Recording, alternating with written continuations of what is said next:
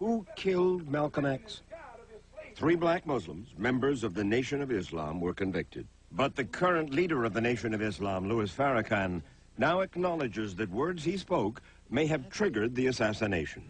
As I may have been complicit in words that I spoke, I acknowledge that and regret that any word that I have said caused the loss of life of a human being. Malcolm X was murdered 35 years ago in 1965. Today, the black revolutionary, once feared and misunderstood, enjoys a popularity and respect reserved for leaders like Martin Luther King, Jr. The autobiography of Malcolm X was named by Time magazine as one of the 10 most important nonfiction books of the last century. And Denzel Washington was nominated for an Academy Award for his portrayal of Malcolm in Spike Lee's film. Who killed Malcolm X? 3 black Muslims, members of the Nation of Islam, were convicted. 2 of them served 20 years. The 3rd is still not free. But the current leader of the Nation of Islam, Louis Farrakhan, has long been suspected as the instigator, the behind-the-scenes force who triggered the killing. Malcolm's late widow believed that, as do his children to this day.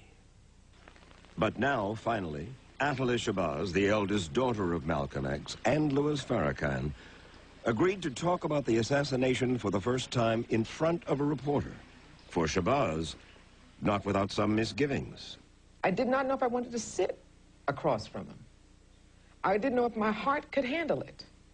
Didn't know if she could sit with a man she still holds responsible for her father's death.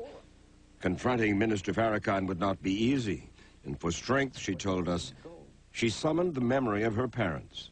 Before I came here, I prayed and included my parents. They had to walk with me to the airport.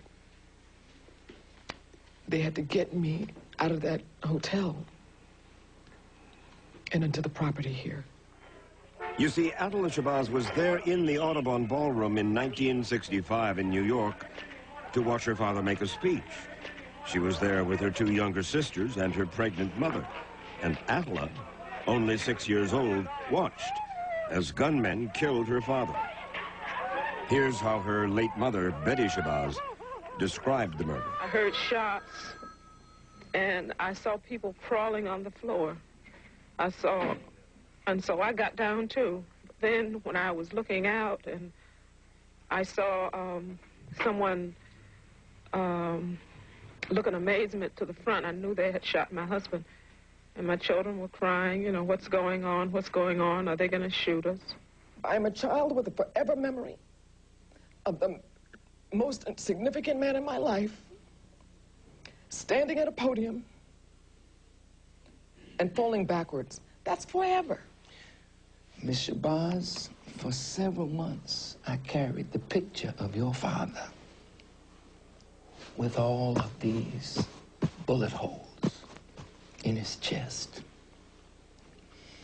And I looked at the man that taught me, the man that nurtured me, the man that was the example of a man to me.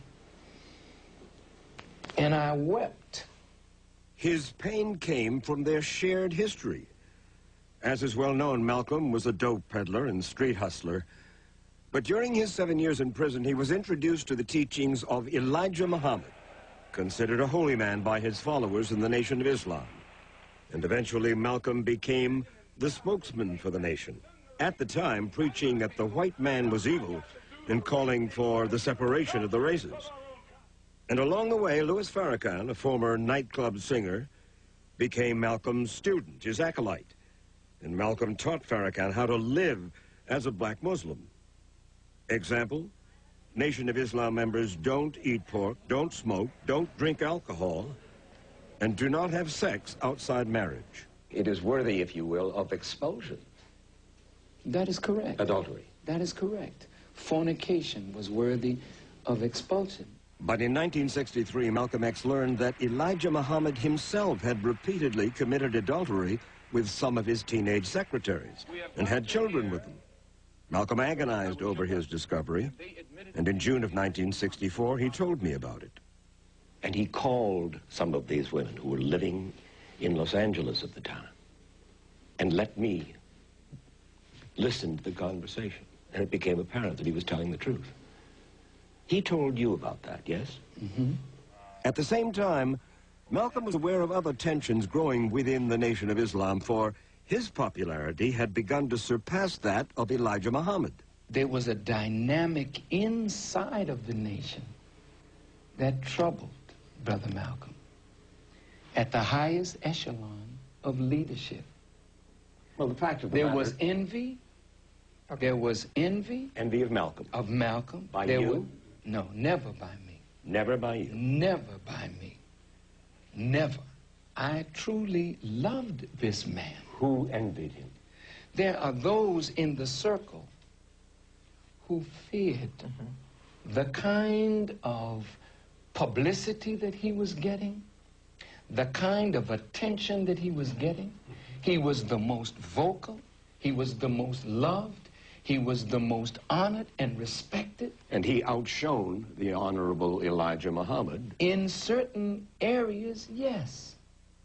In 1964, Malcolm X broke with the Nation of Islam to form his own organization based on orthodox Muslim principles, which include a respect for all races and religions. And how did Louis Farrakhan react? He began writing incendiary editorials in the Nation of Islam's newspaper.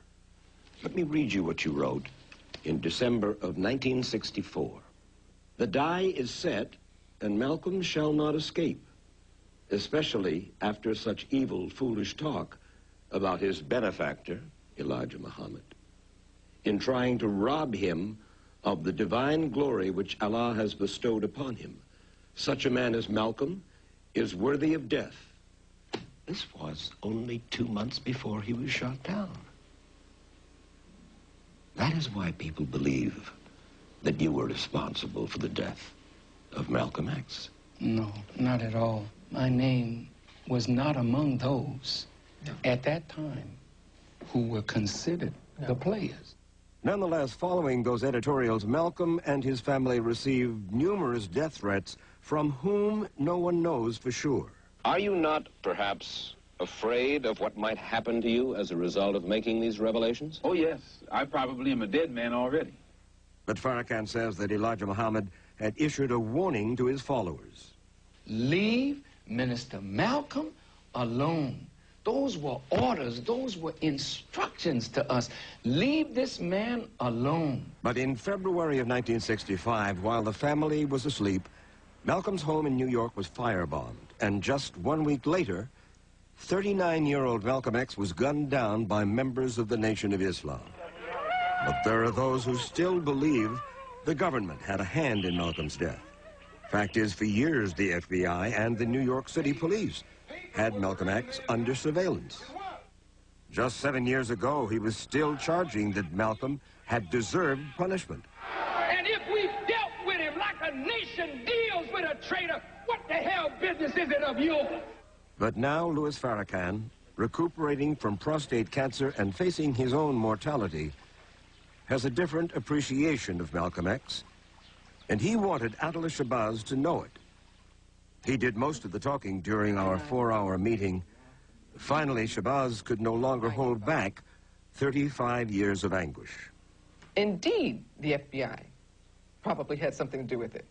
But we have to say that adult men between the ages of 20 and 40, black faces, who chose to put a trigger in their hands and unload until it was empty, have to be culpable.